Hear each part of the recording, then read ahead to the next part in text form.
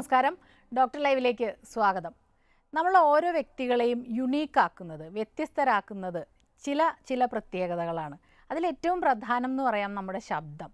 ഓരോ വ്യക്തിയുടെയും ശബ്ദം കേട്ടാൽ ചിലപ്പോൾ ആളെ കാണാതെ തന്നെ നമുക്ക് തിരിച്ചറിയാനൊക്കെ കഴിയും. ഈ ശബ്ദത്തിൻ്റെ ഒരു സംരക്ഷണം നമ്മൾ അത്ര കാര്യമായിട്ട് എടുക്കാത്ത ഒരു ഏരിയയാണ്. എന്നാൽ ശബ്ദ സംരക്ഷണം അത് ശബ്ദം കൊണ്ട് ജീവിക്കുന്നവർക്ക് മാത്രമല്ല, അല്ലാത്തവർക്കും വളരെയധികം പ്രധാനപ്പെട്ടതാണ്. ശബ്ദത്തിനെ സംബന്ധിക്കുന്ന, ശബ്ദത്തെ ബാധിക്കുന്ന നിരവധി ആരോഗ്യ പ്രശ്നങ്ങളുണ്ട്. ഈ പ്രശ്നങ്ങൾ എന്തെല്ലാമാണ്, എങ്ങനെയൊക്കെയാണ് ഇതിൻ്റെ പരിഹാരങ്ങൾ? ഇതാണ് ഇന്നത്തെ ഡോക്ടർ ലൈവിലൂടെ നിങ്ങളോട് സംസാരിക്കുന്നത് ആലുവ രാജഗിരി ആശുപത്രിയിലെ consultant ENT സർജനായ doctor Rashmi M Nair. നമസ്കാരം ഡോക്ടർ. ഡോക്ടർ, ഇപ്പോൾ ശബ്ദത്തിനെ നമുക്ക് ശബ്ദമുള്ളിടത്തോളം നമ്മൾ അതിനെക്കുറിച്ച് പറയിടല്ല. പിന്നെ ചിലപ്പോൾ പ്രൊഫഷണലായിട്ടുള്ള സിംഗേഴ്സൊക്കെ ആണെങ്കിൽ കുറേയും കൂടെയൊക്കെ ശ്രദ്ധിക്കും അല്ലേ? സാധാരണ നമ്മൾ കണ്ടുവരുന്ന നമ്മുടെ ശബ്ദത്തിനെ ബാധിക്കുന്ന പ്രശ്നങ്ങൾ എന്തെല്ലാമാണ്? സാധാരണഗതിയിൽ വോക്കൽ കോർഡ്സിൽ നമ്മുടെ സ്വനതന്തുക്കളിൽ ഉണ്ടാകുന്ന തടിപ്പുകൾ ബിനൈനായിട്ടുള്ളതാവാം, ക്യാൻസറസ് ആയിട്ടുള്ള തടിപ്പുകളാകാം, അല്ലെങ്കിൽ ക്രോണിക് ഇൻഫെക്ഷൻസ് TB പോലെയുള്ള അസുഖങ്ങളുമൊക്കെ ശബ്ദ വ്യതിയാനത്തിന് കാരണമാകാം. അതേപോലെ തന്നെ ഞരമ്പ് സംബന്ധമായ അസുഖങ്ങളുണ്ടെങ്കിൽ വോക്കൽ കോർഡിൻ്റെ അനക്കത്തിന് വ്യത്യാസം വരികയാണെങ്കിൽ അതും സ്വനതന്തുക്കളുടെ പ്രവർത്തനം കുറയുന്നത് മൂലം ശബ്ദത്തിൻ്റെ വ്യക്തത കുറയാനും സാധ്യതയുണ്ട്. അതേപോലെ തന്നെ ഞരമ്പ് സംബന്ധമായി ശബ്ദത്തിന് വിറയൽ പോലെ ഉണ്ടാവാനും സാധ്യതയുണ്ട്. അതിനേക്കാളൊക്കെ പ്രധാനമായി ഏറ്റവും കോമൺ ആയി കണ്ടുവരുന്നത് ശബ്ദം ഉപയോഗിക്കുന്ന രീതിയുടെ പ്രശ്നങ്ങൾ കൊണ്ടുണ്ടാകുന്ന മസിൽ ടെൻഷൻ ഡിസ്ഫോണിയ എന്ന വിഭാഗത്തിൽ വരുന്ന രോഗങ്ങളാണ്. പലതരം ആരോഗ്യ പ്രശ്നങ്ങളുണ്ട്. ഡോക്ടർ, ഈ വോക്കൽ കോഡ് അല്ലെങ്കിൽ സ്വനതന്തു എന്ന് പറഞ്ഞാൽ എന്താണ്? അവയുടെ ഒരു പ്രവർത്തനം എങ്ങനെയാണെന്നത്? ഒരു ഗിറ്റാറിൻ്റെ കമ്പി എങ്ങനെയാണോ നമ്മൾ പ്രകമ്പനം കൊള്ളിക്കുന്നത് അതേപോലെ തന്നെ രണ്ട് സ്ട്രിങ് പോലെയുള്ള സ്ട്രക്ചേഴ്സാണ് വോക്കൽ കോഡ്. ഗിറ്റാറിൻ്റെ കമ്പിക്ക് നമ്മളൊരു ഫോഴ്സ് കൊടുത്ത് ഒരു പവർ വേണം, എന്നാലേ അത് വൈബ്രേറ്റ് ചെയ്യുള്ളൂ. അതേപോലെ തന്നെ വോക്കൽ കോഡ്സിനെ വൈബ്രേറ്റ് ചെയ്യിക്കുന്നത് നമ്മുടെ ഉച്ഛ്വാസമായി നമ്മൾ എക്സ്പിറേറ്ററി എയർ, നമ്മൾ പുറത്തേക്ക് വിടുന്ന എയറാണ്. ഈ വോക്കൽ കോഡ്സ് എന്ന് പറഞ്ഞാൽ നമ്മുടെ ശ്വാസനാളത്തിൻ്റെ തുടക്കത്തിൽ വരുന്ന ഭാഗമാണ്. അപ്പോൾ ശ്വാസം എടുക്കുന്ന ഇതൊരു ഗേറ്റ് വേ പോലെയാണ് ആക്ട് ചെയ്യണത്. അതായത് ശ്വാസം ഉള്ളിലേക്ക് എടുക്കുമ്പോൾ ഇത് അകന്ന് വരണം, ശ്വാസം പുറത്തേക്ക് വിടുമ്പോൾ ഇത് അടുക്കുമ്പോൾ ആ പുറത്തേക്ക് വരുന്ന എയറാണ് ഇതിനെ പ്രകമ്പനം കൊള്ളിക്കുന്നതും ശബ്ദമുണ്ടാകുന്നതും. അവിടെ ഉണ്ടാകുന്ന ശബ്ദം അതിൻ്റെ മുകളിലുള്ള വായുവിലൂടെ പ്രതിധ്വനിക്കുമ്പോൾ, റെസനേറ്റ് ചെയ്യുമ്പോഴാണ് ഇപ്പോൾ സ്മിത പറഞ്ഞതുപോലെ ഓരോ വ്യക്തിയുടെയും പ്രത്യേകതയുള്ള ശബ്ദമായി മാറുന്നത്. അപ്പം ഏത് ലെവലിൽ പ്രശ്നമുണ്ടായാലും, നമുക്കൊരു റെസ്പിറേറ്ററി ലെവലിൽ ശ്വാസം എടുക്കുന്നതിനുള്ള ബുദ്ധിമുട്ടുണ്ടായാൽ ശബ്ദ സംബന്ധമായ പ്രശ്നങ്ങളുണ്ടാവാം. വോക്കൽ കോഡിലൊരു പ്രോബ്ലം ഉണ്ടായാൽ വരാം. അതിന് മുകളിൽ എന്തെങ്കിലും ഒരു ഇഷ്യൂ ഉണ്ടായാൽ, മൂക്ക് വല്ലാതെ അടഞ്ഞാൽ തന്നെ നമ്മുടെ ഒച്ച മാറിയെന്നിരിക്കും. അതെ. ഡോക്ടർ, ഇപ്പോൾ ഈ പല ആളുകളുടെ ശബ്ദം പലതരത്തിലാണല്ലോ. അപ്പോൾ ചിലർ നല്ല ഇമ്പമുള്ള ശബ്ദമായിരിക്കും, ചിലർ വല്ലാത്തൊരു. അപ്പോൾ ഇങ്ങനെയുള്ള ശബ്ദ വ്യതിയാനങ്ങൾ നമ്മുടെ സംരക്ഷണ രീതികളായിട്ടൊക്കെ വ്യത്യാസമുണ്ടോ? കുറച്ചൊക്കെ നമുക്ക് ഫൈൻ ട്യൂൺ ചെയ്യാൻ പറ്റുന്നുണ്ട്? തീർച്ചയായും. അതിനായിട്ട് വോയിസ് തെറാപ്പി ഉണ്ട്. പ്രത്യേകിച്ചും പാട്ടുകാരിൽ ഇത് വളരെയധികം ഇമ്പോർട്ടൻ്റ് ആയിട്ടുള്ള കാര്യമാണ്. സംഗീതജ്ഞരിൽ അവർക്ക് ആ ഒരു കഴിവിനോടൊപ്പം തന്നെ അവരുടെ ശബ്ദം സംരക്ഷിക്കുകയും കൂടി അത്യാവശ്യമാണ്. അപ്പോൾ പലപ്പോഴും പാട്ടുകാരിൽ കാണുന്നത് ഹൈ പിച്ച് അറ്റൈൻ ചെയ്യാൻ പറ്റുന്നില്ല, അല്ലെങ്കിൽ റേഞ്ച് കൺസ്ട്രിക്റ്റ് ചെയ്യണം, ഇങ്ങനെയുള്ള ഇഷ്യൂസ് വരും. അത് അവരുടെ പാടുമ്പോഴുള്ള ടെക്നിക്സിൻ്റെ പ്രശ്നമാവാനാണ് സാധ്യത കൂടുതൽ. അതിനായിട്ട് നമ്മൾ പ്രത്യേകമായിട്ടുള്ള ട്രെയിനിങ് കൊടുത്ത്, വോയിസ് തെറാപ്പി അല്ലെങ്കിൽ വോക്കൽ ട്രെയിനിങ് കൊടുത്ത് അത് കറക്റ്റ് ചെയ്തെടുക്കാനും സാധിക്കും. ഓക്കെ. ഇപ്പോൾ നമ്മൾ ആരോഗ്യ പ്രശ്നങ്ങൾ എന്ന് പറയുമ്പോൾ ഇപ്പോൾ ഓരോന്നോരോന്നായിട്ട് ഡോക്ടർ പറഞ്ഞല്ലോ. അപ്പോൾ ഏറ്റവും സാധാരണമായിട്ട് നമ്മൾ കണ്ടുവരുന്ന ഒരു പ്രശ്നം എന്താണ്? ഞാൻ നേരത്തെ പറഞ്ഞ മസിൽ ടെൻഷൻ ഡിസ്ഫോണിയ. അതിൽ ടീച്ചേഴ്സിനും കൂടുതൽ സംസാരിക്കുകയൊക്കെ ചെയ്യുന്നവരിലുണ്ടാവുന്ന വോക്കൽ നോഡ്യൂളാണ് അതിന് യൂഷ്വലി കാണാറുള്ളത്. അത് ആ ഗ്രൂപ്പിൽ പെടുന്ന എല്ലാം കൂടെ ഒരുമിച്ചാണ് മസിൽ ടെൻഷൻ ഡിസ്ഫോണിയ എന്ന് പറയുന്നത്. വോക്കൽ നോഡ്യൂൾ എന്ന് പറഞ്ഞാൽ വെറുമൊരു തഴമ്പാണ്. സംസാര രീതിയുടെ കഴുത്ത് അനാവശ്യമായി ബലം പിടിക്കുന്നത് മൂലം ഉണ്ടാകുന്ന രണ്ട് വോക്കൽ കോഡും തമ്മിൽ കൂട്ടിയൊരുസി ഒരു ഫ്രിക്ഷൻ കൊണ്ടുണ്ടാകുന്ന വെറുമൊരു തഴമ്പ് മാത്രമാണ് വോക്കൽ നോഡ്യൂൾ. അപ്പോൾ അതിൻ്റെ ചികിത്സ എന്ന് പറയുന്നതും ആ ബലം പിടിച്ചുള്ള സംസാര രീതി മാറ്റിയെടുക്കാതെ വോയിസ് തെറാപ്പിയാണ് അവിടെ ഏറ്റവും ഇമ്പോർട്ടൻ്റ് ആയിട്ടുള്ള ട്രീറ്റ്മെൻറ്റ് ഓപ്ഷനായി വരുന്നത്. ഒരു കോളർ ഉണ്ട് ഡോക്ടർ. ഹലോ. നമസ്കാരം. ഞാൻ മലപ്പുറത്ത് നിന്നാണ് പവിത്രന. എനിക്ക് പവിത്രന പേര് 64 വയസ്സായി. 64 വയസ്സ്. അതെ. ഇപ്പം വലത്ത് ചെവിക്ക് കുറച്ച് ശബ്ദം അത്ര കേൾക്കാൻ ബുദ്ധിമുട്ടില്ല, എന്നാൽ പോലും കുറച്ച് കുറവുണ്ട്. അത് പിന്നെ ഇടയ്ക്ക് ചെവിയിലും പിന്നെ ചിലപ്പോൾ ചൊറിച്ചിൽ വരുമ്പോഴൊക്കെ ഇതിന് ഉണ്ടെങ്കിലും പിന്നെ ചൊറിച്ചിൽ എന്തെങ്കിലും ബ്രഷ് അങ്ങനെ എന്തെങ്കിലും ചെയ്യാറുണ്ട്. പിന്നെ ഇപ്പോഴത്തെ പ്രശ്നം ഈ ശബ്ദത്തിന് എന്തെങ്കിലും പ്രശ്നങ്ങളുണ്ടോ? കേൾക്കുന്നതിനോ? അല്ല, ശബ്ദത്തിനെ കുറിച്ചിട്ടാണ് നമ്മൾ ഇന്ന് പറയുന്നത്. അപ്പോൾ ശബ്ദത്തിൽ എന്തെങ്കിലും പ്രശ്നമുണ്ടോ? ഈ തൊണ്ട ഇതാവുമ്പോ കറക്റ്റ് ചെയ്യുന്നതിനെ കുറിച്ച്, അതിനെ കുറിച്ചാണോ ചോദിക്കുന്നത്? ഇല്ല, അങ്ങനെയില്ല. ഞാൻ അത് ചെവി കേൾക്കുന്നതിനെ പറ്റിയാന്ന് വിചാരിച്ചു പോയി. ആണോ? ഡിഫറെൻ്റ് ആയിട്ടൊരു ടോപ്പിക്കാണ് അല്ലേ ഡോക്ടർ? പക്ഷേ ഈ ഒരു കാര്യം ചിലർ പറയും ഇങ്ങനെ വല്ലാത്തൊരു ഒച്ചയിൽ സംസാരിക്കുന്ന ചില ആൾക്കാരുണ്ട്. അപ്പോൾ അവർ അനാവശ്യമായിട്ടോ ശബ്ദത്തിൽ സംസാരിക്കുമ്പോൾ ചിലപ്പോൾ ചെവിക്ക് കേൾവിക്ക് എന്തെങ്കിലും പ്രശ്നമുണ്ടോ എന്നൊരു സംശയം പറഞ്ഞു കേട്ടിട്ടുണ്ട്. അപ്പോൾ അത് യഥാർത്ഥത്തിൽ ശരിയാണോ? നമ്മൾ കാതിന് കേൾവി കുറവ് വരുമ്പോഴാണോ ഓട്ടോമാറ്റിക്കായിട്ട് ശബ്ദം അങ്ങനെ ഉണ്ടാവാം? നമ്മൾ സ്വയം കേൾക്കാതെ നമുക്ക് കേൾക്കാൻ പറ്റാത്തത് കൊണ്ട് നമ്മുടെ ലൗഡ്നെസ് കൂട്ടി പറയുന്നത് കൊണ്ടാവാം. അടുത്തൊരു കോളിലേക്ക് പോകാം ഡോക്ടർ. ഹലോ ഹലോ, ഡോക്ടർ ലൈവാണ്, സംസാരിച്ചോളൂ. ഓക്കെ, ഞാൻ ഈ കോഴിക്കോട് നിന്നാണ് വിളിക്കുന്നത്. അപ്പൊ ഞാൻ മോക്ക് വേണ്ടിയാണ് വിളിക്കുന്നത്. കുട്ടി 2.5 വയസ്സ് വരെ നല്ലോണം സംസാരിച്ചുകൊണ്ടിരുന്ന ആളാണ്. 2.5 വയസ്സിന് ശേഷം കുട്ടി ഇപ്പൊ സംസാരിക്കുന്നത് മുറിഞ്ഞു പോവാ, ഒരു വിക്ക് പോലെ തോന്നുകയാണ്. അപ്പൊ അതെന്താണ് അങ്ങനെ ഉണ്ടാവാനുള്ള കാരണം? ഞാൻ ഡോക്ടറിന്റെ അടുത്ത് പോയിട്ടുണ്ട്, ഒരുപാട് ഡോക്ടേഴ്സിനെ കാണിച്ചിട്ടുണ്ട്. അപ്പൊ മറ്റേ സ്പീച്ച് തെറാപ്പി സെന്ററിൽ കൊണ്ടുപോയിട്ടുണ്ട്. അവിടെയൊക്കെ അവർ പറയുന്നത് കുഴപ്പമൊന്നുമില്ല, കുട്ടിയുടെ പേര് ചോദിക്കുമ്പോൾ കുട്ടി കറക്റ്റായിട്ട് പറയുന്നു, വീട്ടുപേര് ചോദിക്കുമ്പോൾ അത് പറയുന്നു, എല്ലാം കറക്റ്റായിട്ട് പറയുന്നുണ്ട്. പക്ഷെ അവർ പുതിയ വാക്കുകൾ എടുക്കുമ്പോൾ അല്ലെങ്കിൽ ചില സമയങ്ങളിൽ ഒട്ടും നമുക്ക് സംസാരിക്കാൻ പറ്റാത്തൊരു രീതിയിലേക്ക് അവൾ മാറുന്നുണ്ട്. അത് എന്താണെന്നൊന്നും അറിയാൻ വേണ്ടിയിട്ട്. ഇത് കൂടുതലും ഒരു സൈക്കോളജിക്കൽ ഒരു ബാക്ക്ഗ്രൗണ്ട് ഇതിനുണ്ടാവും. അപ്പം ആദ്യം നമുക്ക് കറക്റ്റായിട്ടുള്ളൊരു അസസ്മെൻ്റ് ആവശ്യമാണ്. അതുകൂടാതെ അതിന് കൃത്യമായ സ്പീച്ച് തെറാപ്പിയാണ് ഇവിടെ ആവശ്യം. സ്പീച്ച് അസസ്മെൻറ്റ് ചെയ്തതിന് ശേഷം അതും റെഗുലർ സ്പീച്ച് തെറാപ്പി ഇതിനാവശ്യമാണ്. ആ ഒരു അസസ്മെൻറ്റ് നിർബന്ധമായിട്ടും ചെയ്യിക്കുക കുട്ടി. ഓക്കെ, ഇത്തരം ടെൻഷൻസ് പലരും പറയുന്നേക്കാം, അല്ലെ ചെറിയ രീതിയിലുള്ളൊരു ശബ്ദം സംസാരിക്കുമ്പോൾ വിക്കിൻ്റെ ഒരു പ്രശ്നം പറയും. എന്നാൽ ചില സന്ദർഭങ്ങളിൽ മാത്രമേ അത് കൂടുതലായിട്ട് വരുള്ളൂ. അതൊരു പക്ഷേ ആങ്സൈറ്റിയുടെ ഭാഗമായിട്ടാവാം, അല്ലെങ്കിൽ ചിലർക്ക് ചില അക്ഷരങ്ങളോടായിരിക്കും, അക്ഷരങ്ങൾ വരുമ്പോൾ മാത്രമായിരിക്കും, അല്ലെങ്കിൽ ഏതെങ്കിലും ഒരു അക്ഷരം തുടക്കത്തിൽ, ഒരു വാക്കിൻ്റെ തുടക്കത്തിൽ വരുമ്പോൾ മാത്രമായിരിക്കും വിക്ക് വരുന്നത്. അത് പലതരം ക്ലാസിഫിക്കേഷൻ ഉണ്ട്. അപ്പോൾ അതെന്താണെന്ന് അറിഞ്ഞിട്ട് അതനുസരിച്ച് ഒരു സ്പീച്ച് അസസ്മെൻറ്റ് ഉറപ്പായും ചെയ്യേണ്ടതാണ്. അതിനുശേഷം അതിൻ്റെ ഒരു തെറാപ്പിയും ആവശ്യമാണ്. അതും റെഗുലർ തെറാപ്പി, ദിവസവും ചെന്ന് തെറാപ്പി ചെയ്യുക മാത്രമല്ല വീട്ടിൽ കൂടി അത് പ്രാക്ടീസ് ചെയ്താലേ അതിന് ഇഫക്റ്റീവായിട്ടുള്ളൊരു പരിഹാരം കണ്ടെത്താൻ സാധിക്കുകയുള്ളൂ. ഓക്കെ, അടുത്തൊരു കോളിലേക്ക് പോകാം ഡോക്ടർ. ഹലോ, ഞാൻ തൃശ്ശൂരിൽ ബാലൻ. നമസ്കാരം, ചോദിച്ചോളൂ ഡോക്ടർ. മകൾക്ക് വേണ്ടിയിട്ടാണ്. മകള് ഇടയ്ക്ക് കോൾഡ് വരുമ്പോ സൗണ്ട് അങ്ങോട്ട് പോകുന്നു. 3-4 തവണ ഒക്കെ കാണിച്ചപ്പോ പ്രോബ്ലം ഒന്നുമില്ല, സൗണ്ട് ഈ കോൾഡ് മാറിയോട് കൂടിയിട്ട് സൗണ്ട് ശരിയാവുകയും ചെയ്യും. അത് എന്തുകൊണ്ടാണെന്നാണ് അറിയണ്ടേ. കോൾഡ് വരുമ്പോൾ സ്വാഭാവികമായും നമ്മുടെ അപ്പർ റെസ്പിറേറ്ററി ശ്വാസനാളത്തിലെ എല്ലാ ഭാഗത്തും നീര് കൂടുതലായി ഉണ്ടാവാം. അതേപോലെ തന്നെ വോക്കൽ കോർഡ്സിലും നീര് കൂടുന്നത് കൊണ്ടാണ് അങ്ങനെ വരുന്നത്. അപ്പോൾ കോൾഡിൻ്റെ ട്രീറ്റ്മെൻറ്റ് എടുക്കുമ്പോൾ ഇതും കുറഞ്ഞോളും. പിന്നെ ആ സമയത്ത് ശബ്ദത്തിന് ബുദ്ധിമുട്ടുള്ള സമയത്ത് എക്സസ് വോയിസ് യൂസ്, കൂടുതലായിട്ട് സംസാരിക്കാതെയും ഒക്കെ പ്രത്യേകം ശ്രദ്ധിക്കുക. അത് നീര് കൂടി ബ്ലീഡിങ്ങോ ഒന്നും വരാതെയും പ്രത്യേകം ശ്രദ്ധിക്കുക. ഓക്കെ, ഡോക്ടർ നേരത്തെ പറഞ്ഞത് സ്വനതന്തുക്കളിൽ ഉണ്ടാകുന്ന ഒരു തഴമ്പ് പോലെ അല്ലെ, ഒരു തടിപ്പ്. അപ്പോൾ അതിന് ഇപ്പം തെറാപ്പികളല്ലാതെ വേറെ എന്തെങ്കിലും തരത്തിൽ നമുക്ക് വീട്ടിൽ എന്തെങ്കിലും പരിഹാരങ്ങളൊക്കെ പറഞ്ഞു കൊടുക്കുന്നുണ്ടോ? അങ്ങനെ പിന്നെ പ്രത്യേകമായി ശ്രദ്ധിക്കേണ്ടത് ശബ്ദ ശുചിത്വം, അതായത് ഇത് വരാതിരിക്കാൻ ശ്രദ്ധിക്കേണ്ട കാര്യങ്ങൾ. വോക്കൽ ഹൈജീൻ എന്ന് പറയും. ഇടയ്ക്കിടയ്ക്ക് വെള്ളം കുടിക്കാം. തൊണ്ട ഡ്രൈ ആയിക്കഴിഞ്ഞാൽ ശബ്ദത്തിന് ഒരു പ്രശ്നവുമില്ലാത്തവർക്ക് വരെ ചെറിയ പതർച്ച പോലെ വരാം. അപ്പം സ്ട്രെയിൻ ഉള്ളപ്പോൾ ഒരുപാട് ലൗഡായിട്ട് സംസാരിക്കാതിരിക്കുക. അതേപോലെ തന്നെ ദോഷകരമാണ് വിസ്പറിങ് വോയിസ്, അത് കഴിയുന്നതും ഒഴിവാക്കുക. അതേപോലെ ബാക്ക്ഗ്രൗണ്ടിൽ ഒച്ചയും ബഹളവും ഉള്ള സമയത്ത് സംസാരിക്കുമ്പോൾ നമ്മളുടെ ലൗഡ്നെസ് ഒരുപാട് റേസ് ചെയ്താലേ മറ്റൊരാൾക്ക് കേൾക്കാൻ പറ്റൂ. അത് കഴിയുന്നതും ഒഴിവാക്കുക. പിന്നെ അസിഡിറ്റി പോലെയുള്ള അസുഖങ്ങൾ പലപ്പോഴും ശബ്ദവ്യതിയാനത്തിനും കാരണമാകാം. അപ്പോൾ അങ്ങനെയുള്ള കാര്യങ്ങൾ പ്രത്യേകം ശ്രദ്ധിക്കുക. അടുത്തൊരു കോളിലേക്ക് പോകാം ഡോക്ടർ. ഹലോ,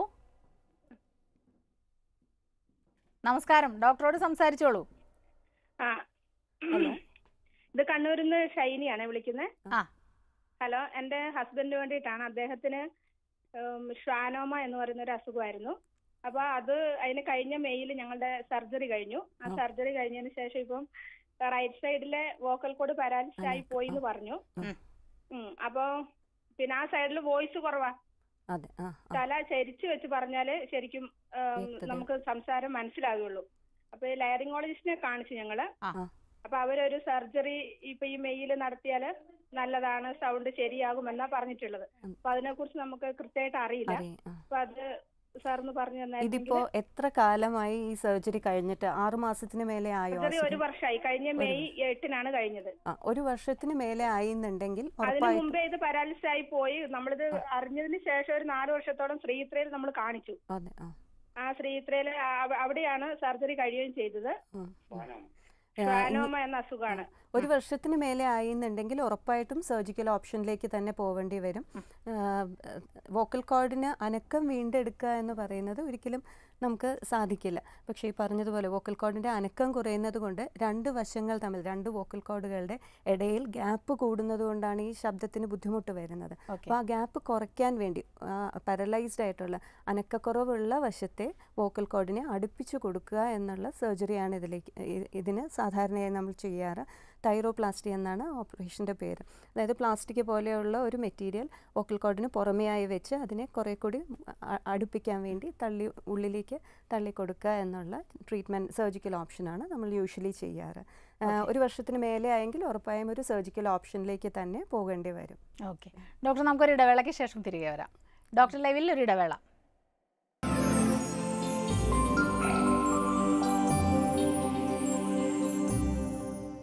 ഡോക്ടർ ലൈവ് തുടരുന്നു. ഒരു കോളർ വെയിറ്റ് ചെയ്യുന്നുണ്ട്. ഹലോ. ഹലോ, നമസ്കാരം. നമസ്കാരം. ഇത് പത്തനംതിട്ട മല്ലപ്പള്ളിയിൽ നിന്ന് മോഹനാണ് വിളിക്കുന്നത്. ചോദിച്ചോളൂ. എന്റെ സഹോദരനെ സംസാരിക്കുമ്പോഴത്തേക്ക് അമിതമായ ശബ്ദമാണ്. നമ്മൾ സാധാരണ സംസാരിക്കുമ്പോൾ നോർമൽ ശബ്ദമായിട്ടല്ല, അമിതമായ ശബ്ദം കൊണ്ട് നമുക്ക് അടുത്ത് പോലും നിൽക്കാൻ പറ്റുകയില്ല. അത് പണ്ട് തുടങ്ങി അങ്ങനെയാണോ? പണ്ട് തൊട്ടേ അങ്ങനെ. അപ്പൊ ഇപ്പൊ എന്താ അതുകൊണ്ട് ദോഷമുണ്ടോ എന്നുള്ളതാണോ, അതോ ശബ്ദം കുറപ്പിക്കണം എന്നുള്ളതാണോ? ശബ്ദം കുറപ്പിക്കണം എന്നുള്ളത് നമുക്ക് അടുത്ത് നിൽക്കുന്നവർക്ക് തന്നെ അസഖ്യത. അപ്പൊ ശബ്ദം കൂടുതൽ ഉപയോഗിച്ചാലുള്ള കുഴപ്പങ്ങൾ പറഞ്ഞ ശബ്ദം കുറയ്ക്കും. ഇത് ശരിക്കും പറഞ്ഞൊരു ആരോഗ്യ പ്രശ്നമായിട്ട് കൂട്ടാൻ പറ്റില്ല അല്ലേ ഡോക്ടർ? ഇത് നമ്മൾ ചിലപ്പോൾ ഇങ്ങനെ കളിയാക്കില്ലേ, ചിലരെയൊക്കെ തമാശക്ക് പറയും. പക്ഷേ ഈ ഒരു കാര്യം എന്തുകൊണ്ട് ഇവർ ഉറക്കെ സംസാരിക്കുന്നു എന്നുള്ളത് ഇപ്പൊ നമ്മൾ കേൾവി പരിശോധിക്കുന്നത് നല്ലതായിരിക്കും. ഒരുപക്ഷെ കേൾവിക്കുറവോ എന്തെങ്കിലും ഉള്ളത് കൊണ്ടാണോ ഇത്ര ലൗഡായിട്ട് സംസാരിക്കുന്നത്? ചിലർക്ക് ഒരുപക്ഷെ ഹാബിറ്റായിട്ടും അങ്ങനെ തന്നെ ഉണ്ടാവും. ഡോക്ടർ, ഇപ്പൊ നമ്മൾ നേരത്തെ പറഞ്ഞത് ഈ തടിപ്പുകളെ കുറിച്ച് പറഞ്ഞു. അപ്പൊ നമ്മളത് അശ്രദ്ധ തന്നെയാണ് ഇതിൻ്റെയൊക്കെ ഒരു കാരണം എന്ന് പറഞ്ഞു. ഞരമ്പ് സംബന്ധമായ പ്രശ്നങ്ങൾ ഇപ്പൊ നേരത്തെ പാരാലിസിസ് വന്നതിന്റെ ഭാഗമായിട്ട് വന്നു. അതല്ലാതെ ഞരമ്പ് സംബന്ധമായിട്ട് ഇതുപോലെ പ്രശ്നങ്ങൾ ഉണ്ടാകുന്നുണ്ടോ? അതെ. ഞരമ്പ് സംബന്ധമായി അനക്കക്കുറവ് മാത്രമല്ല, ശബ്ദത്തിന് വിറയൽ പോലെ ഉണ്ടാവാൻ സാധ്യതയുണ്ട്. അത് ചിലപ്പോൾ മറ്റ് അസുഖങ്ങളുടെ മറ്റ് ഭാഗങ്ങളിലുള്ള അസുഖങ്ങളോടൊപ്പം തന്നെ വരുന്നതായിരിക്കാം. അല്ലെങ്കിൽ വോക്കൽ കോർഡിലെ മാംസപേശികളിൽ മാത്രമായി വരുന്ന സ്പാസ്മോഡിക് ഡിസ്ഫോണിയ എന്നൊരു തരം അസുഖമുണ്ട്. ശബ്ദത്തിന് വിറയൽ കാരണം ഒട്ടും സംസാരിക്കാൻ പറ്റാണ്ട് വരാറുണ്ട്. അങ്ങനെയുള്ള പേഷ്യൻസിന് നമുക്ക് ഇപ്പോൾ അവൈലബിൾ ആയിട്ടുള്ള ട്രീറ്റ്മെൻറ്റ് ബോട്ടോക്സ് എന്ന ഇഞ്ചക്ഷൻ 2 മാംസപേശികളിലും കൊടുക്കുക എന്നുള്ളതാണ്.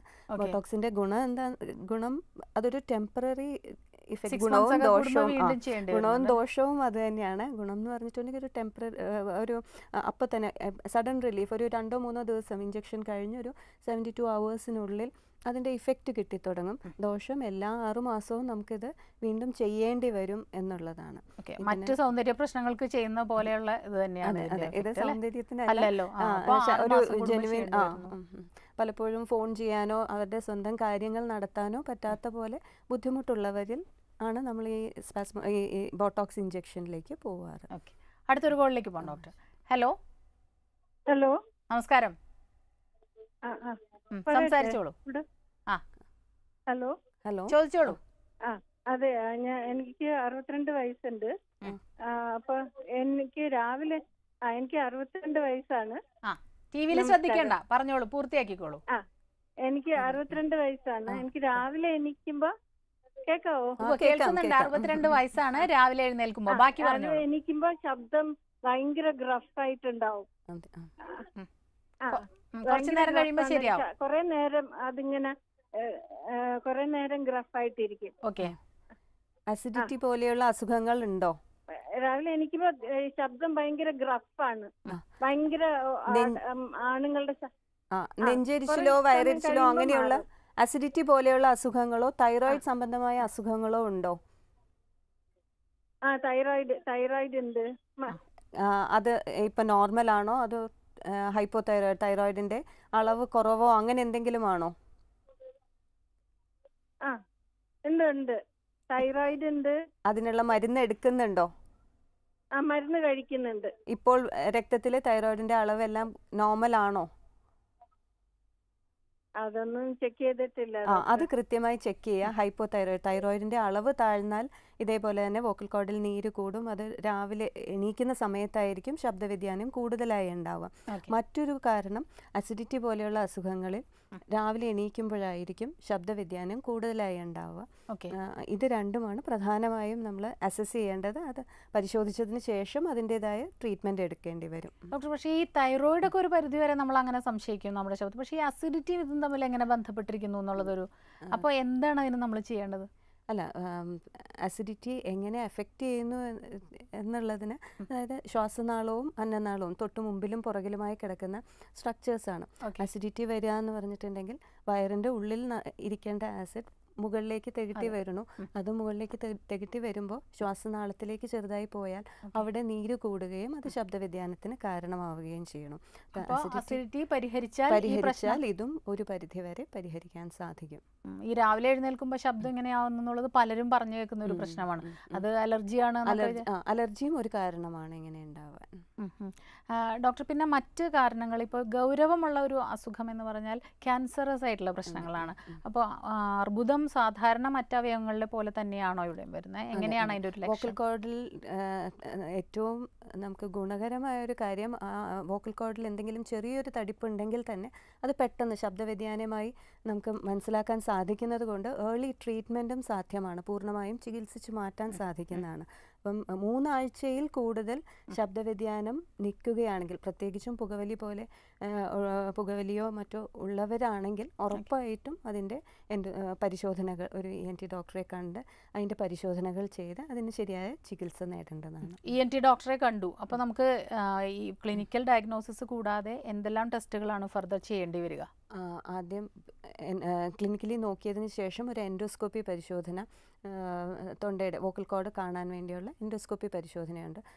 ചില തടിപ്പുകൾ നമുക്ക് ഡെപ്തിലേക്ക്, ഉള്ളിലേക്ക് ഉണ്ടോ എന്നുള്ളത് കൃത്യമായി അസസ് ചെയ്യണമെങ്കിൽ അതിനുവേണ്ടി പ്രത്യേകമായി സ്ട്രോബോസ്കോപ്പി എന്ന പരിശോധനയുണ്ട്. അതായത് വോക്കൽ കോർഡിലെ മൂവ്മെൻറ്റ് എന്ന് പറഞ്ഞാൽ പുറമേ ഉള്ള ലെയറിൻ്റെ ഓളങ്ങൾ പോലെ വരുത്താറുണ്ട് പുറമേ ഉള്ള ലെയർ. അപ്പോൾ അതിൻ്റെ വ്യതിയാനം വെച്ചിട്ട് നമുക്കറിയാൻ സാധിക്കും അത് മാംസപേശികളുടെ ഉള്ളിലേക്ക് വരെ, ഡെപ്തിലേക്ക് വരെ അത് പോകുന്നുണ്ടോ ഇല്ലേ എന്നുള്ളത്. അപ്പോൾ സ്ട്രോബോസ്കോപ്പിക് അസസ്മെൻറ്റും കൂടി കഴിഞ്ഞതിന് ശേഷം അതിൽ നിന്ന് ബയോപ്സി വേണോ അതോ നമുക്ക് കുറച്ചു കാലം ഫോളോ അപ്പ് മാത്രം മതിയോ എന്നുള്ളൊരു അസസ്മെൻറ്റ് സാധ്യമാണ്. ഓക്കെ ഡോക്ടർ, നമുക്ക് മറ്റൊരു ഇടവേളയ്ക്ക് ശേഷം തിരികെ വരാം.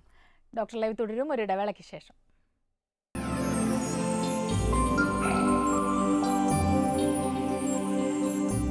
ഡോക്ടർ ലൈവ് തുടരുന്നു. ഡോക്ടർ, ഇപ്പം ഈ ആൺകുട്ടികൾ ഒരു 8ാം ക്ലാസ് 9ാം ക്ലാസ് ഒക്കെ കഴിയുമ്പോഴേക്കും ശബ്ദത്തിലുണ്ടാകുന്ന ഒരു വ്യതിയാനം വല്ലാത്തൊരു ടെൻഷനാണ് ആ കുട്ടികൾക്ക്. വല്ലാതെ പറന്നുള്ള ശബ്ദമൊക്കെ, അത് ഇത്തരം പ്രശ്നങ്ങളുമായിട്ട് ബന്ധപ്പെട്ടാണോ കിടക്കുന്നത്?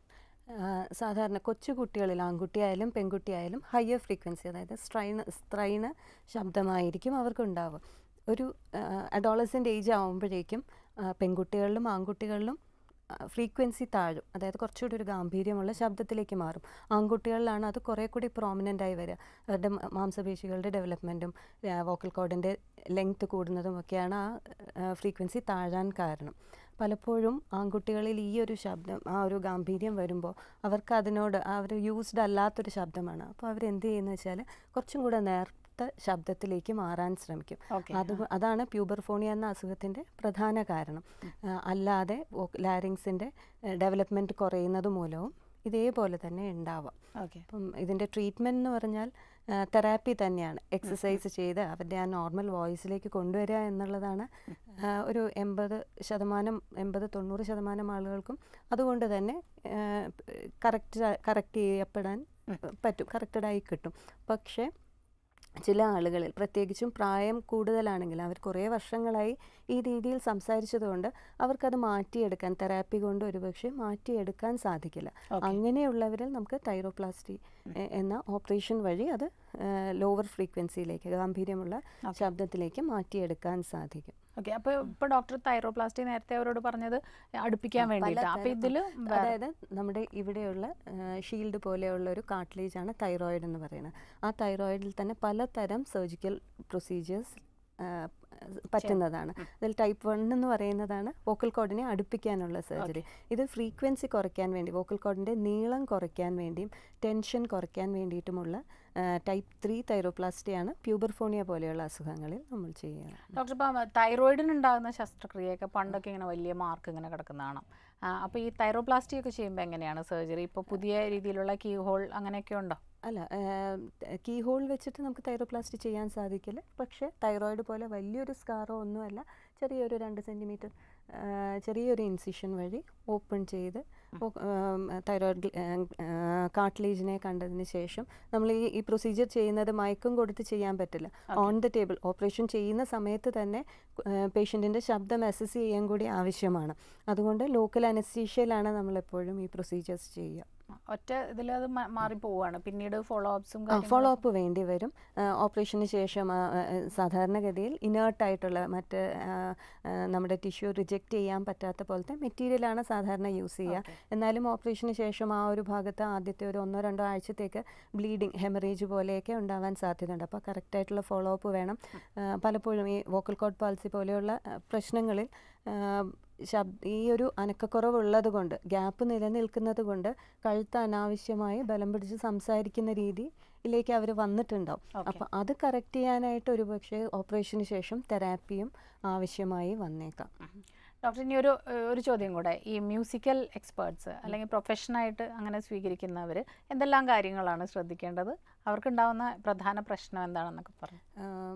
പ്രധാനമായും റേഞ്ച് കൺസ്ട്രക്ഷനായിട്ടാണ് പലപ്പോഴും മ്യൂസീഷ്യൻസ് വരിക.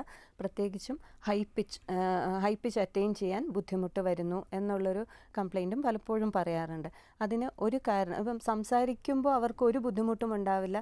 നമ്മൾ വോക്കൽ കോഡ് അസസ് ചെയ്യുമ്പോൾ, എൻഡോസ്കോപ്പി ചെയ്ത് നോക്കുമ്പോൾ വോക്കൽ കോഡിലും സ്ട്രക്ചറലി ഒരു പ്രോബ്ലവും ഉണ്ടാവില്ല.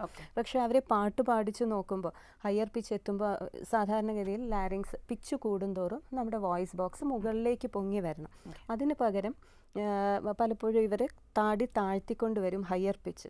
അത് സ്ട്രെയിൻ കൂട്ടുകയും അതുകൊണ്ടായിരിക്കാം ഒരുപക്ഷെ ഹൈ പിച്ച് അറ്റൈൻ ചെയ്യാൻ